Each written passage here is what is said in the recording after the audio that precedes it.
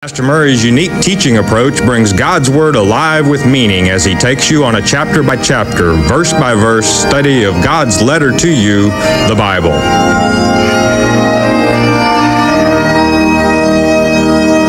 And now here is Pastor Arnold Murray.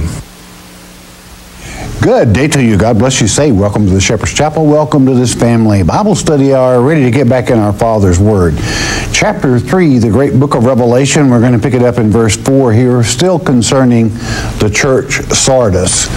Sardis was located, it was a commercial town, and when you have a lot of commercial activity, you got a little bit of everything, all right? And Jesus just makes it real clear coming out the gate. He said, you serve a name that brings you death, not life, because it was only Christ that brings life. So this church, he turns thumbs down on it coming out the gate. However, you must realize out of each of the churches, if a person knows the truth, has eyes to see and ears to hear, he's not going to condemn them, but he will condemn the church hierarchy and the church itself as far as either teaching God's Word or dealing with Sybil, as was the case of this church, which is the mother of all gods. How people like to deceive themselves.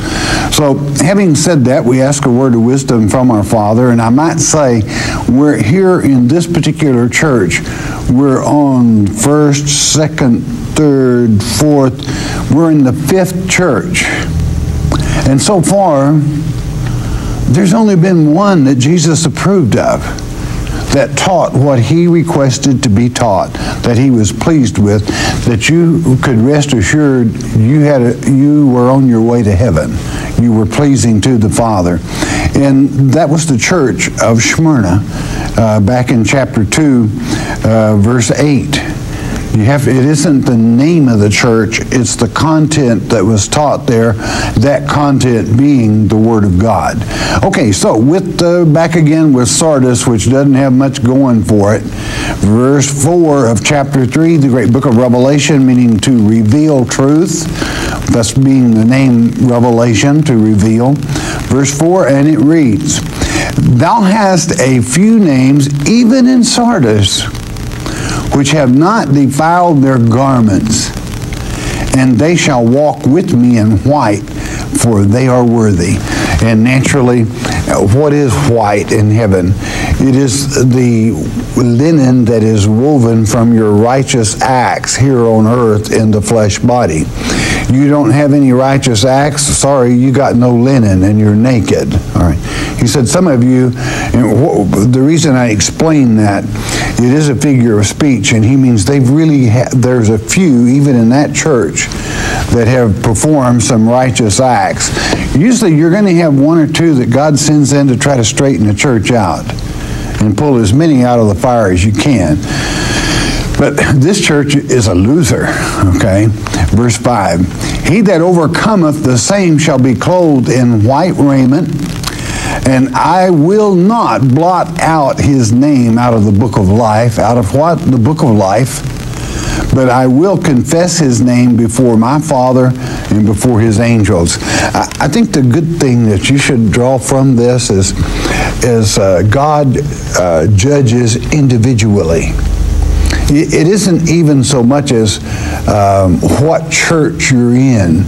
It's according to what you have in your mind. If you have the truth in your mind that the two churches that he found no fault with, you could be in one of these others planting seeds, and he considers that righteousness. Do you understand?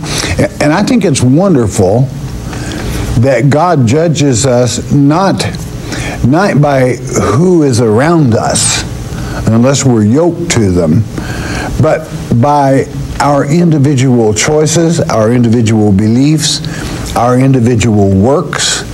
And what does it mean to blot out? Well, it means exactly that. When you're blotted out of that book, you didn't exist, all right? It's just like you never happened.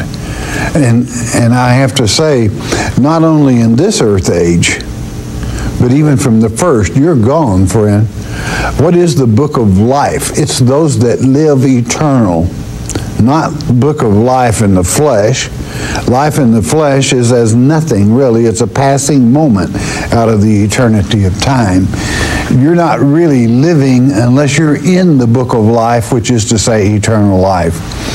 I truly believe in my own heart and mind that the very blotting out itself, removing from the records the entities that we lose, the reason we won't weep for them, we won't remember them. I believe that blotting out means exactly what it says. All the way gone, even from memory and from existence. God spoke and nothing became everything. And let's go with the next verse. Verse 6. He that hath an ear, let him hear what the Spirit saith unto the churches. That's very important. If you have eyes to see and ears to hear, you're a fortunate person indeed. Now we come to the Church of Philadelphia, which out of the 7 is one of the 2 that Christ found no fault with. Let's see if we can pick up the content that church possesses. And if I were you, I'd use it as a yardstick to compare my own church that I attend with it. Because if your own church doesn't teach what Smyrna and Philadelphia teach, you're in a heap of hurt, friend. You're in bad shape.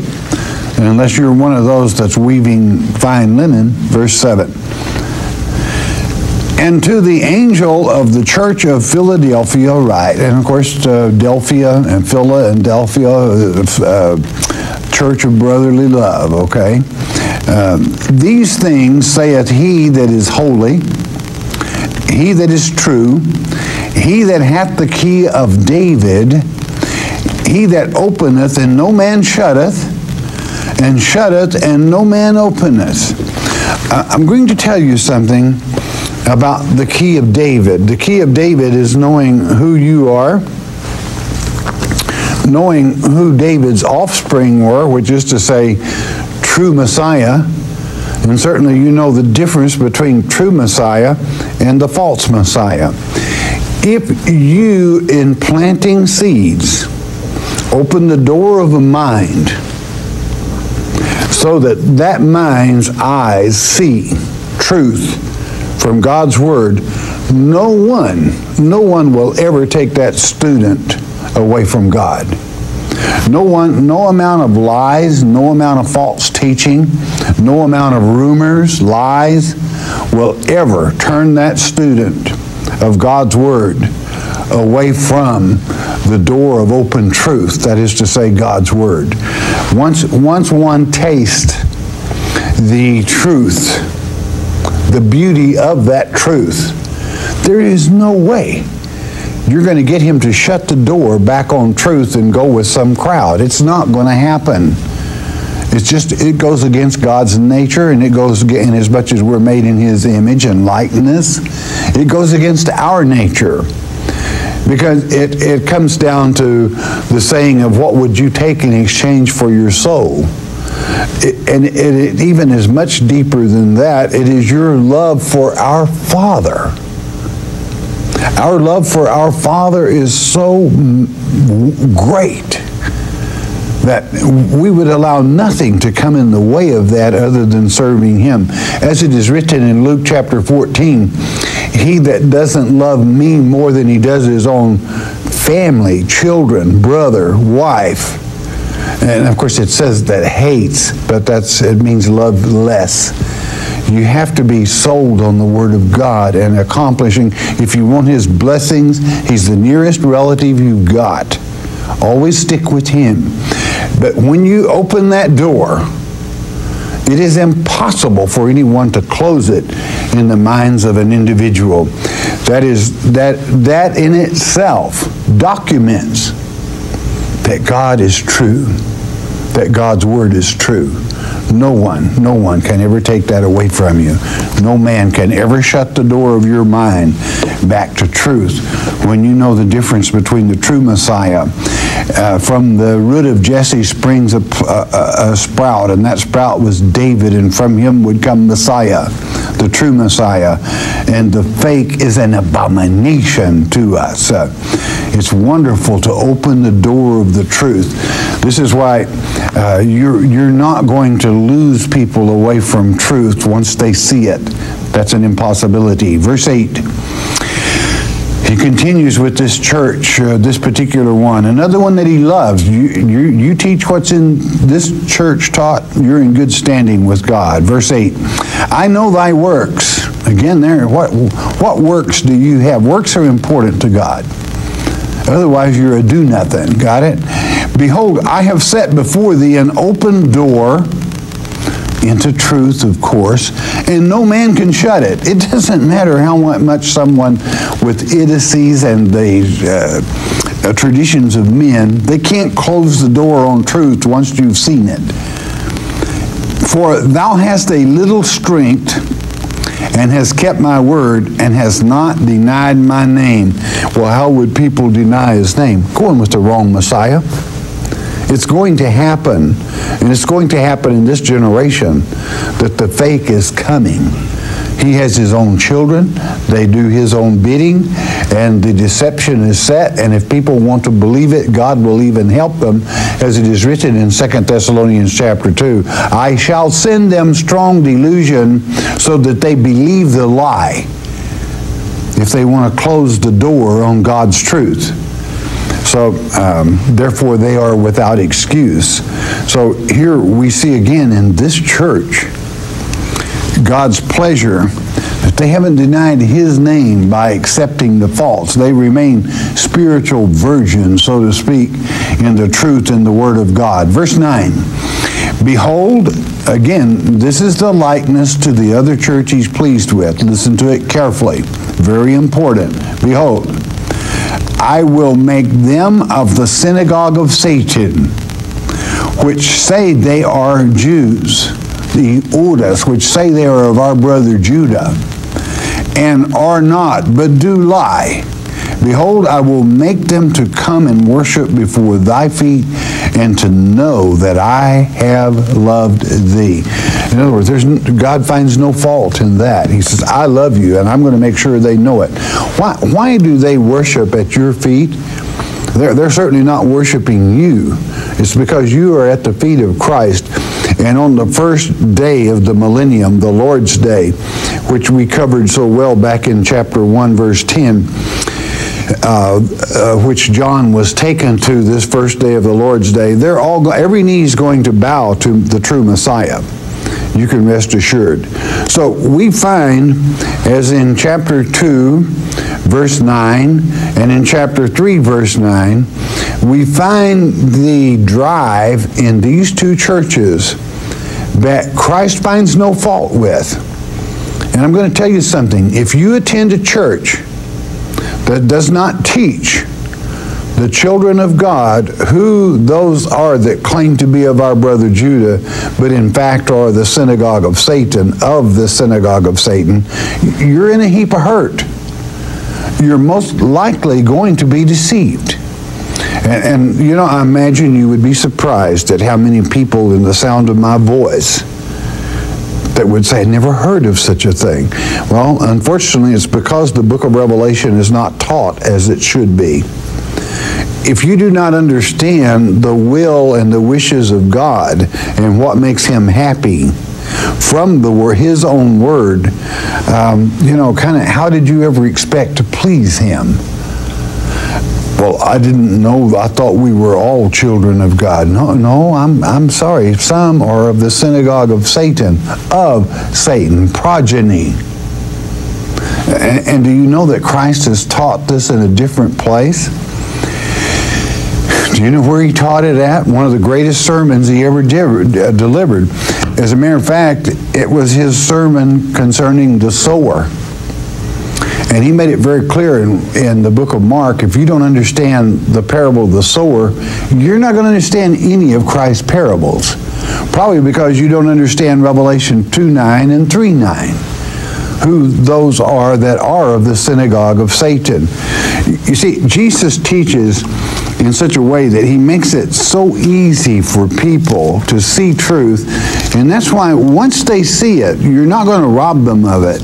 You're not going to change their mind once they see the truth and see how that Some of our people are hoodwinked by so-called revolving revs, or those that Jesus would warn you about in Matthew 24 and Mark 13. There will be many come in my, let no man deceive you, because many will come in my name. Meaning they claim to be Christian preachers, but they never quite get around to teaching what Christ taught. Let's see what Christ taught concerning those of the synagogue of Satan. He had just given the parable of the sower concerning the tares, which is the Kenites, the sons of Cain. And all of you, I'm sure, know who Cain's father was. It certainly wasn't Adam. There were no traits of Adam in him. That's why that you will not find Cain in Adam's genealogy. Seth is the first listed child of Adam after Abel's death. There is a reason why. Because Cain was not the son of Adam. Jesus taught that. And he told you about these tares that look like wheat, and he said, but leave them alone. They look like children of God, but don't go pulling them out. Leave them alone. And the angels will harvest them at the end. That's why you don't mess with Kenites. You know who they are, mark them, don't have anything to do with them, and let God take care of them. Okay, Mark 13, I want you to understand the two things that were taught about those that claim to be our brother Judah, but are of the synagogue of Satan. Which, does the synagogue of Satan exist at this time? Not yet, but it will when he's booted out to this earth. Very soon. His evil spirit is here. But Michael in Revelation 12:7, we'll be getting there, will literally de facto kick him to earth. Matthew chapter 13, pick it up with verse 35 and listen carefully. After this follows the parable of the sower and the mustard and the leaven. Verse 35, Matthew 13, and it reads, that it might be fulfilled which was spoken by the prophet, saying, I will open my mouth in parables, I will utter things which have been kept secret from the foundation of the world. This word foundation is the katabo, been kept secret since the overthrow of Satan. Verse 36. Then Jesus sent the multitude away and went into the house, and his disciples came unto him, saying, declare unto us the parable of the tares of the field. Not even they got it. They couldn't see it. They didn't understand it. Verse 37. He answered and said unto them, he's explaining it now. He's not speaking in a parable, all right? Got that? Let me say it again. He is not speaking in a parable. He is speaking one with true words. He that soweth the good seed is the Son of Man. That is to say, he that was with God before the foundations of the earth, the Savior. Verse 38, the field, well, what's the field? That's where the seed was sown. The field is the world, the eretz, the cosmos, this earth. The good seed are the children of the kingdom. Well, what is kingdom? It's the children of the king and his dominion. Who is the king? God is, our Father. But the tares are the children of the wicked one. Oh my, well I wonder who the wicked one was. Christ doesn't beat around the bush. He doesn't give you any room to play guessing games. There is only one in the same article that has to do with the katabo from verse 35, the overthrow. There is only one evil one, and that's Satan, the devil. Okay? Well, I didn't know that Satan had any children here on earth. Well, then you've never studied God's Word, have you? That's what the word Kenite means, sons of Cain. Verse 39, the enemy that sowed them is the devil. Well, wonder what he really meant by that. He meant exactly what he said. He that sowed the seed that came out to be Cain was the devil. The harvest is the end of the world, and the reapers are the angels.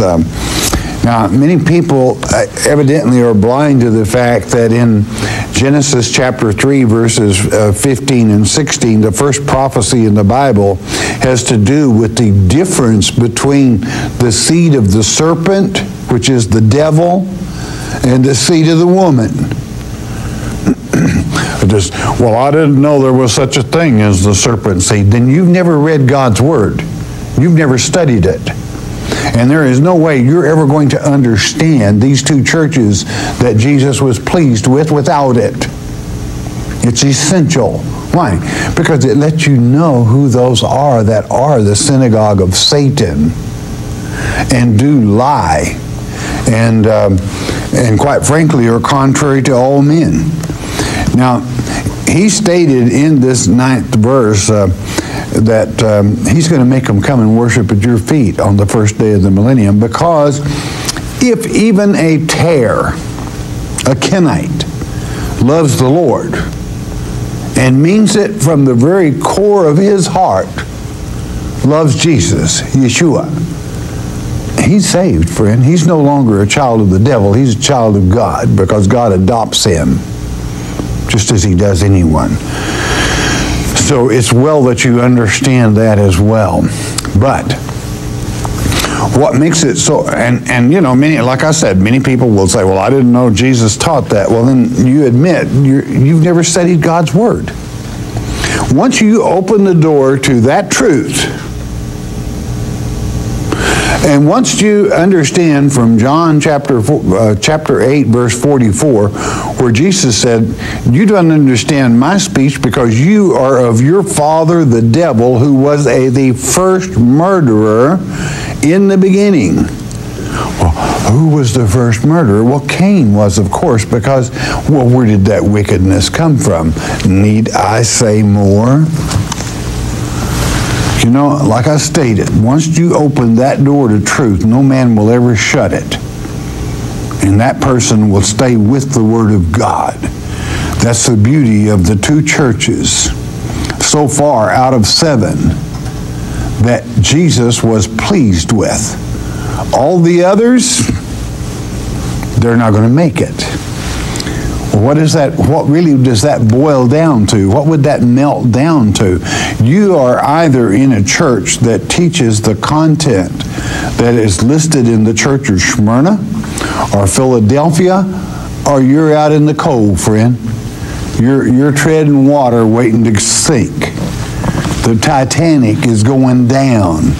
It struck the iceberg of truth, and the iceberg of truth sinks those that play church.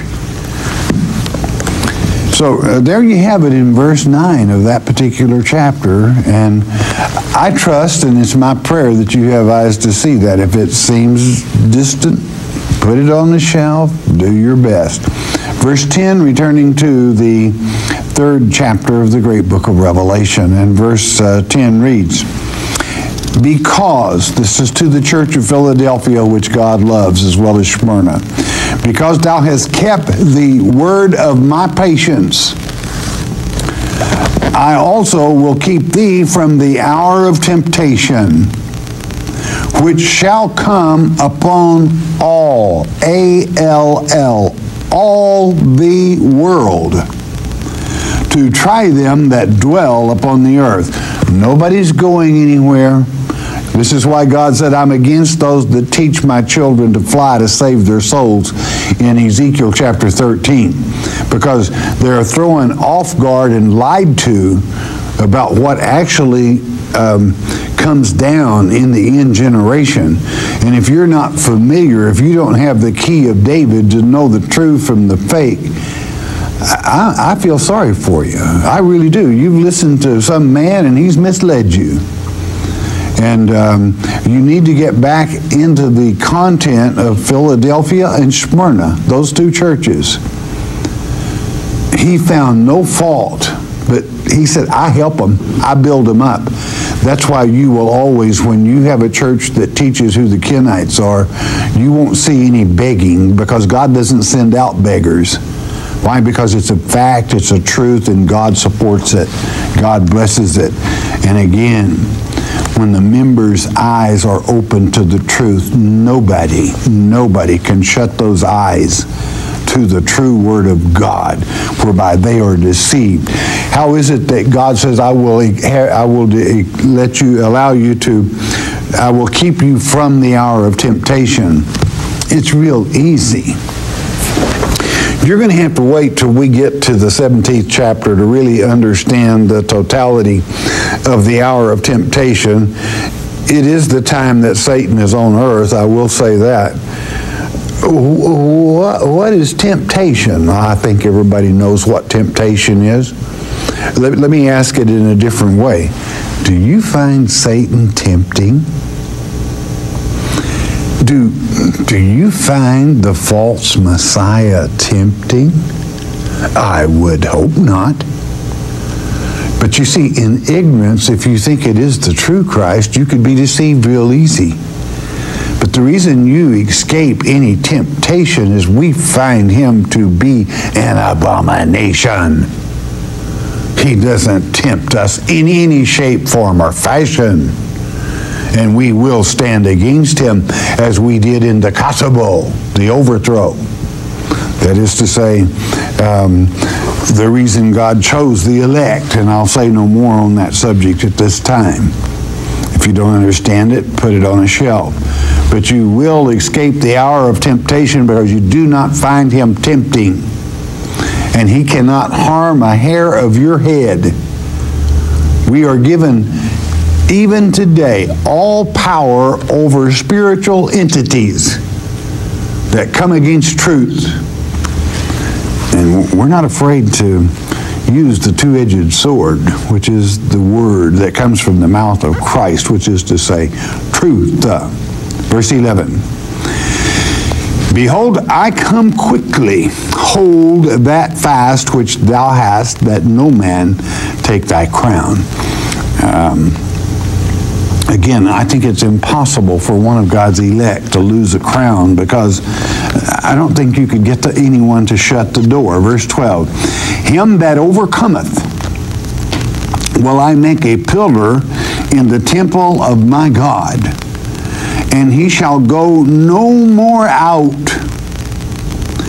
And I will write upon him the name of my God, and the name of the city of my God, which is New Jerusalem, which cometh down out of heaven from my God, and I will write upon him my new name. You know, in Isaiah chapter 62, verse 14, Isaiah 62, verse 14, God states there what he calls his children. He said, I'm going to give you a new name. It's Hephzibah. Hephzibah means my delight is in her. And I'm going to call your land Beulah. Do you know what the word Beulah means? It means married. Your land is married. God loves that place called Jerusalem, Mount Zion. In Ezekiel chapter 16, he made an eternal covenant with it as his most favorite place in the universe. He loves it. That's the place he has chosen. And hey, if he chose it, guess what? It's all his. He's got it. So there you are. You can hardly help but to be awed with God's promise that if you stand against the false Messiah, if you overcome, that he makes you a pillar in the temple of God. Do you know what a pillar is? That holds it up. And what is even more awesome is when you take it to the full truth and understand is when we get to the 21st chapter, we're going to learn that the eternal temple doesn't exist. It has no temple, for the Father and the Son are the temple thereof. And then when you relate that back to Ezekiel 44, And God said concerning his elect, don't give them any allotment of land. No inheritance for mine elect, because I am their inheritance. And when you add that back to Revelation 21, that the temple itself is the Father and the Son, and that you are a pillar therein, that's awesome. That will touch your heart and your mind. How can you help but love your Father when you realize that if you overcometh, if you see the truth, if you have eyes to see, and if you stood against and were chosen even before the foundations of the earth, as it is written, Ephesians chapter 1, verse 4. How exciting that is. Any part of that you don't understand, just set it on the shelf there and let it rest, okay? Verse 13. He that hath an ear, let him hear what the Spirit saith unto the churches. So there you have 2 out of 6. That's not very good odds. Now we're going to take in the 7th, and you're going to find out there was only 2 out of 7 that Christ was happy with, and that you would, if you went with the doctrine, you would overcome. You see, any of the other, if you might overcome if you avoided the doctrine of those churches, but the only way you would overcome is if you did avoid it and individually stayed righteous and didn't partake of their traditions that make void the word of God. Verse 14. And unto the angel of the church of Laodiceans write, these things saith the Amen. That's it.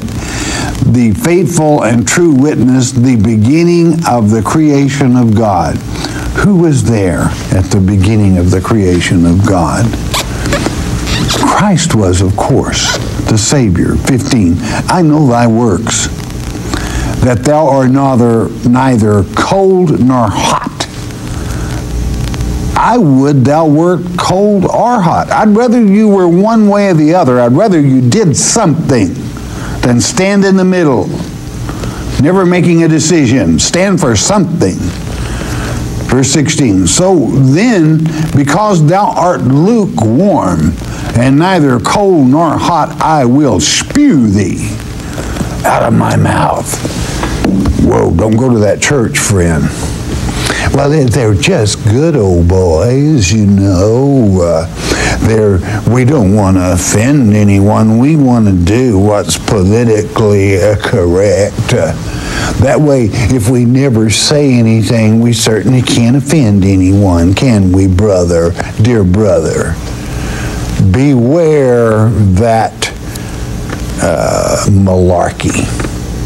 Okay? A man that won't take a stand for truth because it might offend somebody is worthless. As far as serving God, absolutely worthless. You either are for something, basically, or you're against it. You're in activity. You're in action. You're pulling lost little sheep that are wimps away from truth that causes them to stand. God doesn't like it. Of all the churches, he speaks the hardest to this one that is a do-nothing. Nice little church next door. Get along with the whole community. Anybody could come to this church. It doesn't matter. Just hang your hat and sing the praises. And we'll have one verse and never pick a verse that might be offensive to the least little soul. If a soul is sinning, straighten them out. If somebody is doing something wrong, the scripture that corrects them is the real show of love, not nothingness. Lukewarm. God hates it. All right, bless your heart. Don't attend that church, okay? These church names mean nothing. It's the content. We'll pick this church back up again in the next lecture. Least thought of by God of all the 7. Well, it was just lukewarm. It wasn't cold and it wasn't hot. They really didn't do anything. That's what's wrong with it. That's what makes it a sin deluxe. All right, bless your hearts. Don't miss the next lecture. Listen a moment, won't you please?